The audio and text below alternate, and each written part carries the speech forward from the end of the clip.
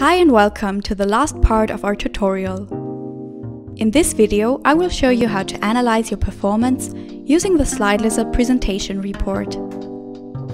To follow this tutorial, you need to have given a presentation with SlideLizard before. If you haven't used SlideLizard in a previous presentation yet, please watch our previous tutorial on how to give a presentation with SlideLizard. After you have finished your presentation with SlideLizard, stay in the SlideLizard tab and go to Feedback and Analysis.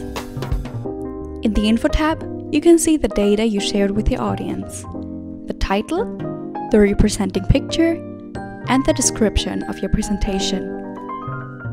It is also shown if you have shared your business card or not, and you have an overview of all the links you shared with your audience. So back at your health presentations, there is an overview of all the presentations you've given. If you select one, you can see its general information on the right. First, you have the duration of your presentation and the time it took place. If you specified a location, you'll find it here as well.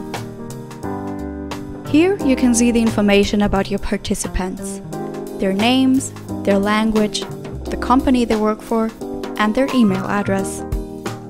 You can export them for further analysis, or you can directly send an email to all of them. So next, you can see how many questions were asked in total.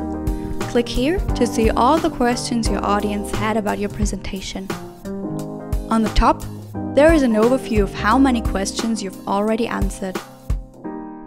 If a question wasn't asked anonymously, you can answer it even after your presentation is done. You can also export your questions either as raw data to open them in Excel, or also to your clipboard to insert them in a Word document or any other documentation software. You can also review the results of your health polls during your presentation. Just click on the desired poll and its statistics will be shown right here. If you want to export the results of your polls, you have the possibility to export all polls as raw data or to export each one on their own. When selecting a poll, you can also choose if you want to export the result as an image or again as raw data. Exporting as raw data is very useful if you want to analyze and work with your results in Excel. So in the last step, you can also check out the feedback you received from your audience. Your attendees can give you feedback during and after your presentation, so we recommend waiting a few hours before you check it. That way you can be sure that you got all the feedback.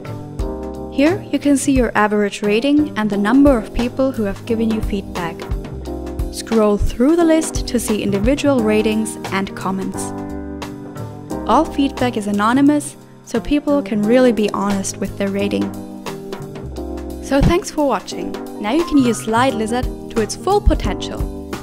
If you want to see more of our tips for SlideLizard and PowerPoint, please check out our blog or YouTube channel.